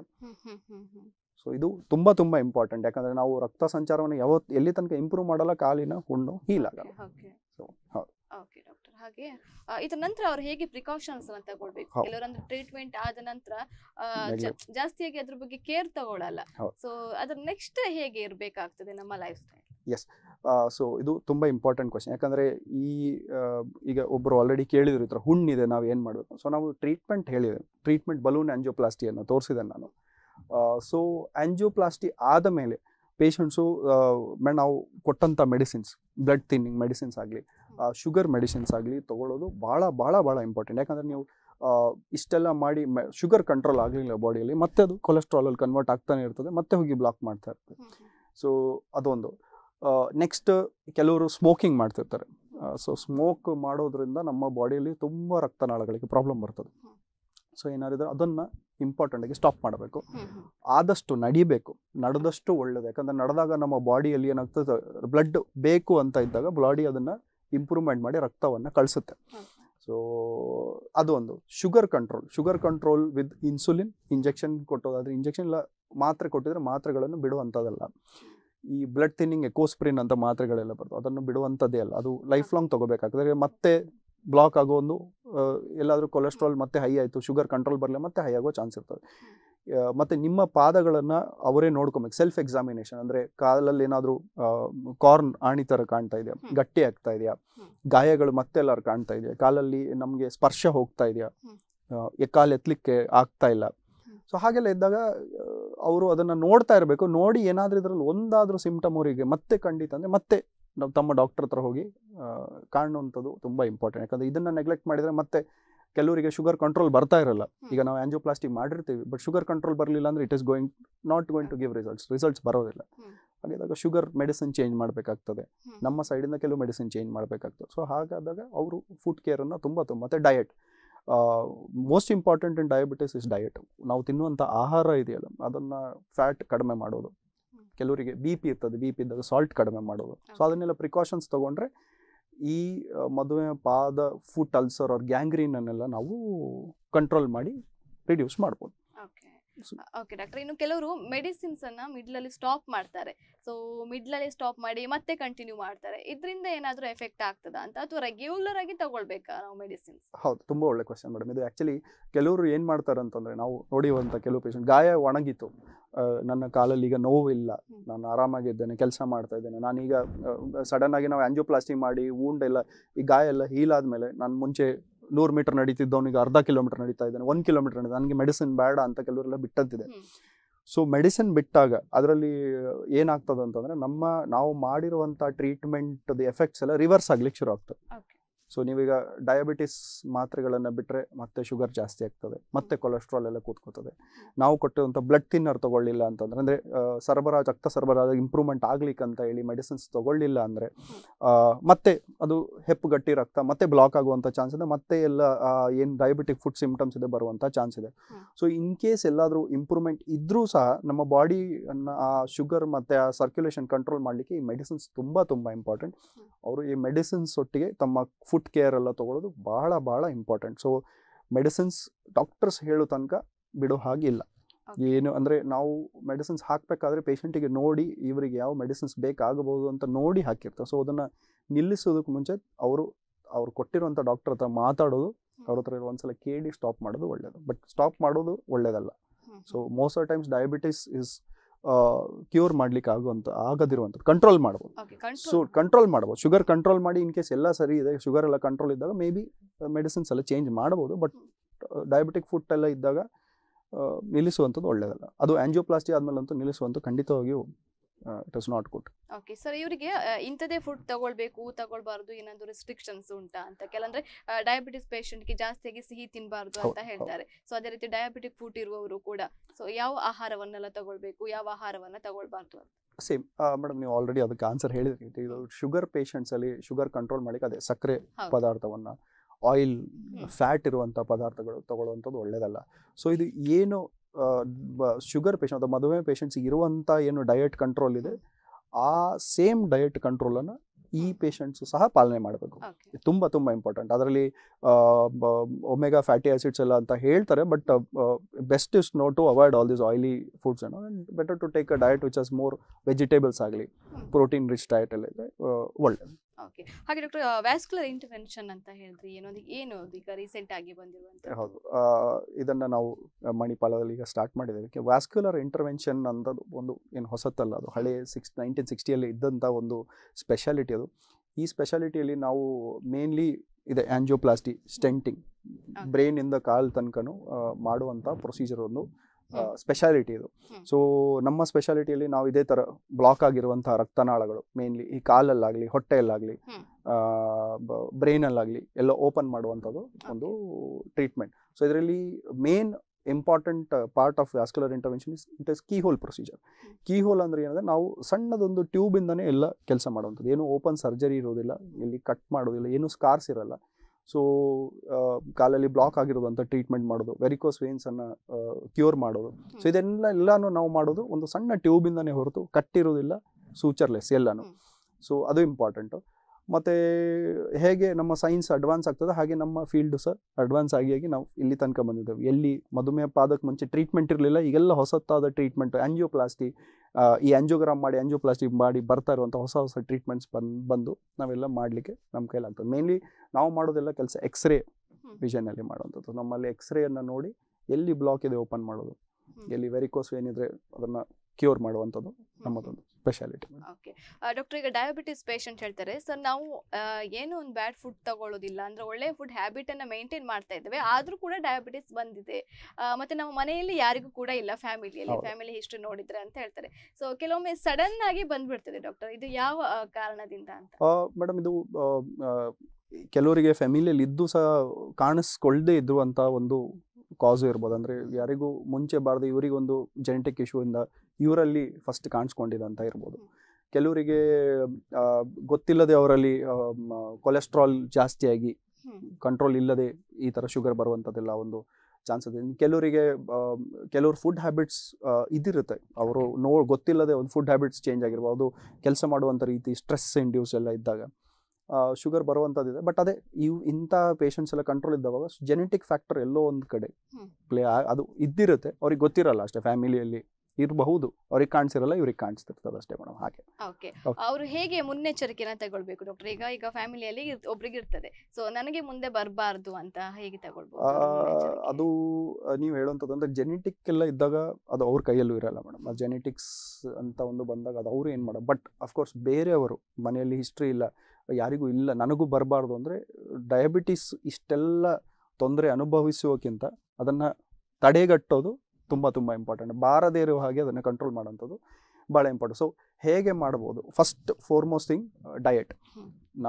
ನಾನು ಆಲ್ರೆಡಿ ಹೇಳಿದೆ, diet is very very important. ನಾವು ಫುಡ್ ಕಂಟ್ರೋಲ್, ಸಿಹಿ ಪದಾರ್ಥಗಳನ್ನು ಕಮ್ಮಿ ಮಾಡೋದು, ಹೈ ಕ್ಯಾಲರಿ ಡಯಟನ್ನು ಕಡಿಮೆ ಮಾಡೋದು, ಆಯಿಲ್ ಫುಡ್ಡನ್ನು ಕಡಿಮೆ ಮಾಡೋದು, ಎಷ್ಟಾಗುತ್ತೆ ಅಷ್ಟು ಕೊಲೆಸ್ಟ್ರಾಲ್ ಕಮ್ಮಿ ಮಾಡಿ, ಎಷ್ಟಾಗುತ್ತೆ ಅಷ್ಟು ಶುಗರ್ನ ಕಂಟ್ರೋಲ್ ಮಾಡಿದ್ರೆ ಡಯಾಬಿಟಿಸ್ ಬರೋದಿಲ್ಲ. Number 2, jogging exercises. ನಮ್ಮ ಬಾಡಿ ಎಷ್ಟು ಎಕ್ಸಸೈಸ್ ಆಗ್ತದೋ ಅಷ್ಟು ಫ್ಯಾಟ್ ಬರ್ನ್ ಆಗ್ತದೆ. ಸೊ ಫ್ಯಾಟ್ ಬರ್ನ್ ಆದಾಗ ಏನಾದ್ರು ಡಿಪಾಸಿಟ್ ಆಗಲ್ಲ. ಸೊ ಗ್ಲೂಕೋಸ್ ಹಾಗೆ ನೀವು ಎಕ್ಸಸೈಸ್ ಮಾಡ್ಬೇಕಾದ್ರೆಲ್ಲ ಬರ್ನ್ ಆದರೆ ನಮ್ಮಲ್ಲಿ ಅದು ಎಲ್ಲಿ ಕೂತ್ಕೊಳ್ಳಿಕ್ಕೆ ಹೋಗಿ ಅದಕ್ಕೆ ಅಷ್ಟು ಅವಕಾಶ ಇರಲ್ಲ. ಅದೊಂದು. ಮತ್ತು ಇನ್ನೊಂದು, ನಿಮ್ಮ ಈ ಕೆಲವರಿಗೆ ಕೆಟ್ಟ ಅಭ್ಯಾಸಗಳು, ಸ್ಮೋಕಿಂಗ್ ಮತ್ತು diabetes is a very very bad combination. So sugar, ಮಧುಮೇಹ, ಕೆಲವರಿಗೆ ಶುಗರ್ ಕಂಟ್ರೋಲ್ ಬರ್ತಾ ಇರಲ್ಲ, ಅದ್ರ ಮೇಲೆ ಅವ್ರು ಸ್ಮೋಕಿಂಗ್ ಮಾಡ್ತಾ ಇರ್ತಾರೆ. ಸೊ ಎರಡೂ ತುಂಬ ಎಫೆಕ್ಟ್ ಆಗಿ ಕೆಲವರಿಗೆ ಮೇನ್ ಹೊಟ್ಟೆಯಲ್ಲಿರೋ ರಕ್ತನಾಳಗಳೇ ಬ್ಲಾಕ್ ಆದದಿದೆ. ಸೊ ಹಾಗಾಗಿದ್ದಾಗ ನಾವು ಈ ಪ್ರಿಕಾಷನ್ಗಳನ್ನು ತಗೋಬೇಕು. ಮತ್ತು ಫುಡ್ ಕೇರ್, ಈಗ ಕೆಲವರು ಫುಡ್ ಎಕ್ಸಸೈಸಸ್ ಎಲ್ಲ ಮಾಡಿ ಇದನ್ನೆಲ್ಲ ಕಂಟ್ರೋಲ್ ಮಾಡ್ತಾರೆ. ಸೊ ಅದೊಂದು. ಸೊ ಇದನ್ನೆಲ್ಲ ನಾವು ಕಂಟ್ರೋಲಲ್ಲಿಟ್ಟು ಇನ್ ಕೇಸ್ ಎಲ್ಲ ಪ್ರಿಕಾಷನ್ಸ್ ತೊಗೊಂಡ್ರೆ ಶುಗರ್ ಅನ್ನು ಬಂದವರಿಗೂ ಸಹ ಕೆಲವರಿಗೆ ರಿವರ್ಸ್ ಆದದ್ದಿದೆ. ಅಂದರೆ ಫುಡ್ ಕಂಟ್ರೋಲಲ್ಲೇ ಕೆಲವರಿಗೆ ರಿವರ್ಸ್ ಆದದ್ದು ಸಹ ಇದೆ, ಮೆಡಿಸಿನ್ ಇಲ್ಲದೆ. ಸೊ ನಮ್ಮ ಡಯಟು, ನಾವು ಮಾಡುವಂಥ ಕೆಲಸ, ಸ್ಟ್ರೆಸ್ ಇದ್ದಾಗ ಸ್ವಲ್ಪ ಯೋಗ, ಮೆಡಿಟೇಷನ್ ಮಾಡುವಂಥ, ಸೊ ಇದೆಲ್ಲ ಫ್ಯಾಕ್ಟರ್ಸ್ ಎಲ್ಲ ಸೇರಿ ಡಯಾಬಿಟಿಸನ್ನು 100% ಕಂಟ್ರೋಲ್ ಮಾಡೋದು. ಬಾರದೇ ಇರುವಾಗೂ ಸಹ ನೋಡ್ಕೋಬಹುದು. ಓಕೆ, ಈಗ ಡಯಾಬಿಟಿಕ್ ಫುಡ್ ತೊಂದರೆ ಇರುವವರಿಗೆ ಅಂದ್ರೆ ಸಪರೇಟ್ ಆಗಿ ಅವರಿಗೆ ಒಂದು ಸ್ಯಾಂಡಲ್ಸ್ ಇರ್ತದೆ, ಅಂದ್ರೆ ಅದೇ ಚಪ್ಪಲಿನ ಧರಿಸಬೇಕಂತ. ಸೊ ಅದನ್ನ ಬೇರೆಯವರು ಕೂಡ ಬಳಕೆ ಮಾಡಬಹುದಾ, ಅಥವಾ ಇವರು ಬೇರೆಯವರ ಚಪ್ಪಲನ್ನ ಧರಿಸಬಹುದಾ ಅಂತ? ಅದು ಅಂದ್ರೆ ಕೆಲವರ ಕೇಳ್ತಾರೆ ಇಂತ ಒಂದು ಕ್ವಶನ್ಸ್ ಅನ್ನ, ಸುಮಾರು ಜನರ ಮೈಂಡ್ ಅಲ್ಲಿ ಇರ್ತದೆ. ಹೌದು. ಸೊ ನಾವು ನೋಡಬಹುದು ಆಕ್ಚುಲಿ ಡಯಾಬಿಟಿಸ್ ಸ್ಲಿಪ್ಪರ್ ಅದು ಮೇನ್ಲಿ ಮಾಡಿರುವಂಥದ್ದು ಯಾರಿಗೆ ಅಂತಂದ್ರೆ, ಈಗ ಗಾಯಗಳಿರುವಂಥದ್ದು ಅವರಿಗೆ, ಕಾಲು ಕೊಳೆತು ಹೋಗಿ ತುಂಬ ಗಾಯ ಆಗಿ ಅದು ಆಪರೇಷನ್ ಆಗಿರುವಂಥವರಿಗೆ, ಅದು ಜನರಲಿ ಡಯಾಬಿಟಿಸ್ ಅಲ್ಸರ್ ಕಾಣುವಂಥದ್ದು 4 ಫುಟ್ಟಲ್ಲಿ. ನಾವು ಅಂದರೆ ಮುಂದಿನ ಬೆರಳುಗಳಿರ್ತಾವಲ್ಲ ಅದರ ಕೆಳಗಡೆ ಕಾಣುವಂಥದ್ದು. ಸೊ ಅಲ್ಲಿಂದ ನಾವು ವೇಟನ್ನು ಮೇಲೆ ಎತ್ತಬೇಕು. ಸೊ ಪೂರ್ತಿ ವೇಟನ್ನು ಹಿಂದೆ ಹಾಕಬೇಕು. ಸೊ ಅದಕ್ಕೋಸ್ಕರ ಮಾಡಿರುವಂಥ ಪಾದರಕ್ಷೆಗಳಿವೆ. ಅಂದರೆ ಅವರಿಗೆ ಇದೇ ಥರದ್ದು ಅಂದರೆ ಸಿಂಪ್ಟಮ್ಸ್ ನೋವಿರೋರಿಗೆಲ್ಲ ಇದೆಲ್ಲ ಬೇಕಾಗಿಲ್ಲ. ಇದು ಮೇನ್ಲಿ ಯಾರಿಗೆ ಮಾಡಿರೋದು ಅಂತಂದರೆ, ತುಂಬ ಗಾಯಗಳಾಗಿ ಪಾದ ತುಂಬ ಕೆಟ್ಟು ಸುಮ್ಮ ಸರ್ಜರಿ ಎಲ್ಲ ಆದವ್ರಿಗೆ ಇದು ಆಫ್ ಲೋಡಿಂಗ್ ಶೂಸ್ ಅಂತ ಹೇಳ್ತೀವಿ.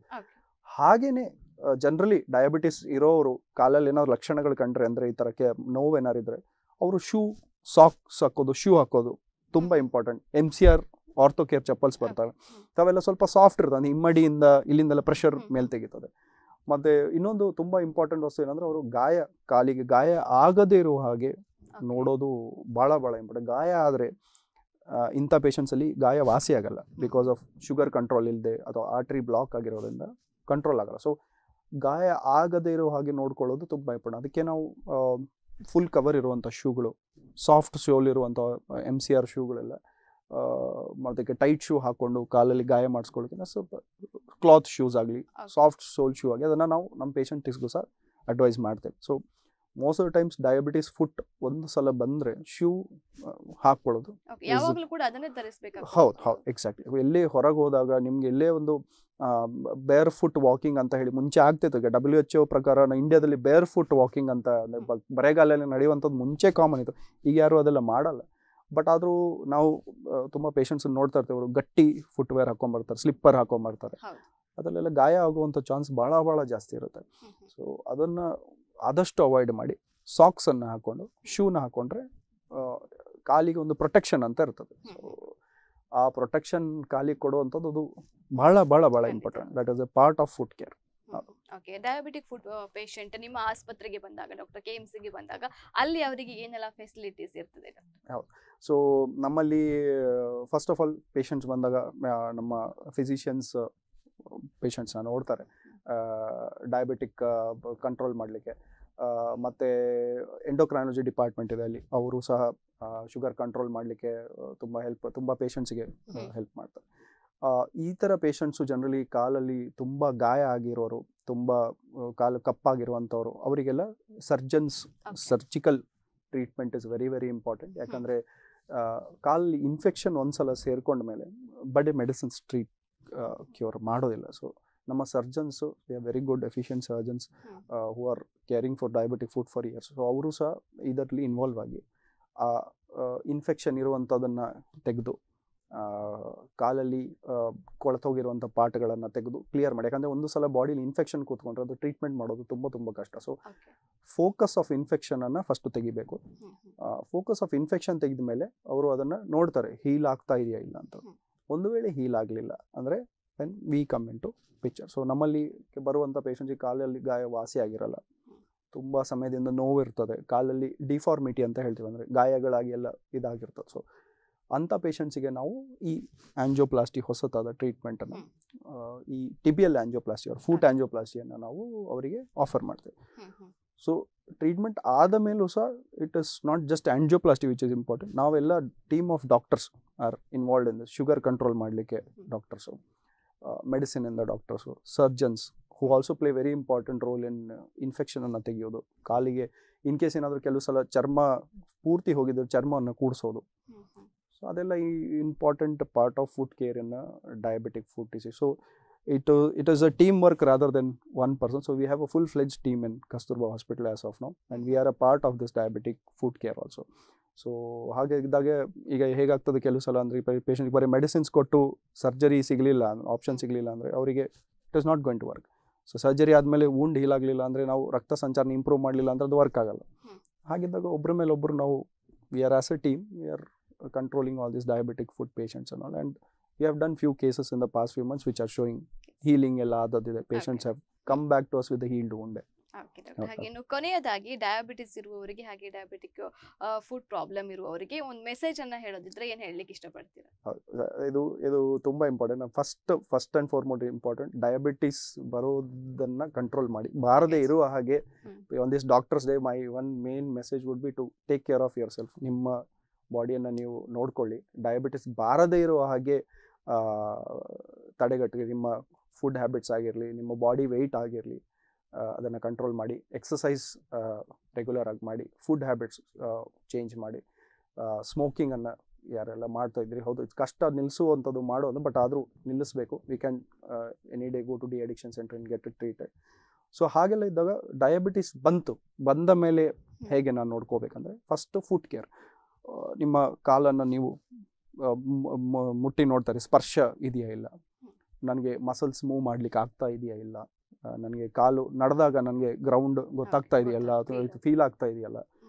ಸೊ ಅದನ್ನೆಲ್ಲ ಅವರು ನೋಡ್ತಾ ಇರಬೇಕು. ನೋಡಿ ತಾವು ಪಾದನ ಕರೆಕ್ಟಾಗಿ ಕ್ಲೀನ್ ಮಾಡಿ ತೊಳ್ಕೊಂಡು, ಏನಾದರೂ ಗಾಯ ಏನಾರು ಆಗಿದ್ರೆ ಅದನ್ನು ಆಯಿಂಟ್ಮೆಂಟ್ ಹಾಕಿ ಕ್ಲೀನ್ ಮಾಡುವಂಥದ್ದು. ಅದನ್ನು ಅಂದರೆ ಗಾಯನ ನಾವು ಹಾಗೆ ನೆಗ್ಲೆಕ್ಟ್ ಮಾಡಿದ್ರೆ, ಅವ್ರಿಗೆ ಸ್ಪರ್ಶ ಗೊತ್ತಾಗದೆ ಗಾಯನ ಹಾಗೆ ಬಿಟ್ಟರೆ ಅದು ಕೊಳೆಯುವಂಥ ಚಾನ್ಸ್ ಇರ್ತದೆ. ಸೊ ಅದೊಂದು. ಸೊ ಕಾಲನ್ನು ಫೀಲ್ ಮಾಡ್ತಾ ಇರ್ಬೇಕು. ಎಲ್ಲಾದರೂ ಜ್ವರ ಬರ್ತಾ ಇದೆಯಾ, ಫೀವರ್, ಕಾಲು ಗಾಯ ಆಗಿ ಫೀವರ್ ಬರ್ತಾ ಇದೆಯಾ, ಸೊ ಅದನ್ನೆಲ್ಲ ನೋಡಿಕೊಂಡು ಇದೆಲ್ಲ ಏನಾದರೂ ಇದ್ದರೆ ಅವ್ರು ಇಮ್ಮಿಡಿಯೇಟ್ ಅಟೆನ್ಷನ್ ಸೀಕ್ ಮಾಡಬೇಕು. ಹಾಸ್ಪಿಟಲಿಗೆ ಬಂದು ಅದಕ್ಕೆ ಟ್ರೀಟ್ಮೆಂಟ್ ಆಗಬೇಕು. ಇದೆಲ್ಲಕ್ಕೂ ಇಂಪಾರ್ಟೆಂಟ್ ಏನಂತಂದರೆ ಮೆಡಿಸಿನ್ಸ್. ಎಲ್ಲಾದರೂ sugar control ಮೆಡಿಸಿನ್ಸನ್ನು ನಿಲ್ಲಿಸಬಾರ್ದು. Blood thinners in case doctors prescribe ಮಾಡಿದರೆ ನಿಲ್ಲಿಸಬಾರ್ದು. ಏನಾದರೂ ನೀವು ಬೇರೆ ಅಂದರೆ ಕಣ್ಣಲ್ಲಿ ಪೊರೆ ಬರುವಂಥದ್ದಾಗಲಿ, ತಲೆ ಸುತ್ತುವಂಥದ್ದಾಗಲಿ, ಕಣ್ಣು ಮಂಜಾಗುವಂಥದ್ದೆಲ್ಲ ಆಗಲಿ, ಶುಗರ್ ಇದ್ದಾಗ ಅದಕ್ಕೆ ಟ್ರೀಟ್ಮೆಂಟು, ಡಯಾಬಿಟಿಕ್ ರೆಟಿನೋಪತಿ ಅಂತೆಲ್ಲ ಹೇಳ್ತಾರೆ, ಅದಕ್ಕೆ ಟ್ರೀಟ್ಮೆಂಟ್ ತೊಗೊಳ್ಳೋದು. ಎಲ್ಲಾದರೂ ಹೊಟ್ಟೆ ಎಲ್ಲ ದಪ್ಪ ಆಗ್ತದೆ, ಕಾಲು ದಪ್ಪ ಆಗ್ತದೆ, ಡಯಾಬಿಟಿಸ್ ಕಿಡ್ನಿಗೂ ಎಫೆಕ್ಟ್ ಮಾಡ್ತದೆ. ಸೊ ಅದನ್ನೆಲ್ಲ ಒಟ್ಟಿಗೆ ತಲೆಯಲ್ಲಿ ಇಟ್ಕೊಂಡು ನೀವು ಈ ಯಾವುದೇ ಒಂದಾದರೂ ಸಮಸ್ಯೆ ಕಂಡ್ರೂ ಸಹ, ಡಯಾಬಿಟಿಕ್ ಫುಡ್ ಅಂದರೆ ಡಯಾಬಿಟಿಸ್ ಇದು ಒಂದು ಸಣ್ಣ ಭಾಗ ಅಷ್ಟೇ. ಅದು ಡಯಾಬಿಟಿಸ್ ಎಷ್ಟು ಅನ್ಕಂಟ್ರೋಲ್ ಆದಾಗ ಎಷ್ಟು ಕೆಟ್ಟ ಡಿಸೀಸ್ ಅಂದರೆ ಅದು ತಲೆಯಿಂದ ಪಾದ ತನಕ ಯಾವುದೇ ಆರ್ಗನ್ ಅನ್ನು ಬೇಕಾದರೆ ಎಫೆಕ್ಟ್ ಮಾಡ್ಬೋದು. ಹಾರ್ಟಿಗೂ ಎಫೆಕ್ಟ್ ಮಾಡ್ಬೋದು, ಬ್ರೈನಿಗೂ ಎಫೆಕ್ಟ್ ಮಾಡ್ಬೋದು, ಬ್ರೈನಲ್ಲಿ ಬ್ಲಾಕ್ ಬರ್ಬೋದು, ಹಾರ್ಟ್. ಸೊ ಈ ಥರ ಎಲ್ಲ ಅದು ಸಿಂಪ್ಟಮ್ಸ್ ನಮಗೆ ಗೊತ್ತಿರಬೇಕಂದ್ರೆ, ಕೈ ಬಲಹೀನತೆ ಆಗುವಂಥದ್ದು, ಎದೆಯಲ್ಲಿ ನೋವು ಬರುವಂಥದ್ದು. ಸೊ ಇದೆಲ್ಲ ಬಂದಾಗ ಮೆಡಿಕಲ್ ಅಟೆನ್ಷನ್ನ ಸೀಕ್ ಮಾಡಬೇಕು, ಯಾವುದೇ ಪ್ರಾಬ್ಲಮ್ ಇಲ್ಲಿ ಫುಡ್. ಸೊ ಇದೆಲ್ಲ ಒಂದು ಭಾಗ ಆಫ್ ಟ್ರೀಟ್ಮೆಂಟ್. ಸೊ ಎಲ್ಲ ಬಾರದೇ ಇರೋ ಹಾಗೆ ಕಂಟ್ರೋಲ್ ಮಾಡೋದು ಭಾಳ ಇಂಪಾರ್ಟೆಂಟ್. ಭಾಳ ಅಂದರೆ ಫುಡ್ ಆಗಲಿ, ಎಕ್ಸಸೈಸ್ ಆಗಲಿ, ಡೋಂಟ್ ಟೇಕ್ ಸ್ಟ್ರೆಸ್ ಆಗಲಿ, ಯೋಗ, ಮೆಡಿಟೇಷನ್ ಎಲ್ಲ ತುಂಬ ಕಾಮನ್ ಆಗ್ತಾ ಇದೆ. ಸೊ ತಗೊಂಡು ಮಾಡುವಂಥದ್ದು ಭಾಳ ಇಂಪಾರ್ಟೆಂಟ್ ಮೇಡಮ್. ಹಾಗೆ ಕಾರ್ಯಕ್ರಮದಲ್ಲಿ ಒಂದು ಒಳ್ಳೆ ವಿಚಾರದ ಬಗ್ಗೆ ಮಾತನಾಡಿದ್ದಕ್ಕೆ thank you so much. Thank you. ವೀಕ್ಷಕರೇ, ಇವತ್ತಿನ ಆರೋಗ್ಯ ಚಿಂತನಾ ಕಾರ್ಯಕ್ರಮದಲ್ಲಿ ಮಧುಮೇಹ, ಪಾದದ ನೋವು ಮತ್ತು ಹುಣ್ಣುಗಳಿಗೆ ಹೊಸ ಚಿಕಿತ್ಸೆಯ ಆಯ್ಕೆಗಳು, ಇದರ ಬಗ್ಗೆ ನಾವು ಮಾತನಾಡಿದ್ವಿ. ಮುಂದಿನ ಸಂಚಿಕೆಯಲ್ಲಿ ಇನ್ನೊಂದು ವಿಷಯದೊಂದಿಗೆ ನಾನು ನಿಮ್ಮನ್ನ ಭೇಟಿ ಆಗ್ತೀನಿ. ಅಲ್ಲಿಯವರೆಗೂ ನಿರಂತರ ಸುದ್ದಿ ಹಾಗೂ ಮನೋರಂಜನೆಗಾಗಿ ತಾವೆಲ್ಲರೂ ನೋಡ್ತಾ ಇರಿ ದೈಜಿವರ್ಲ್ಡ್ 24/7.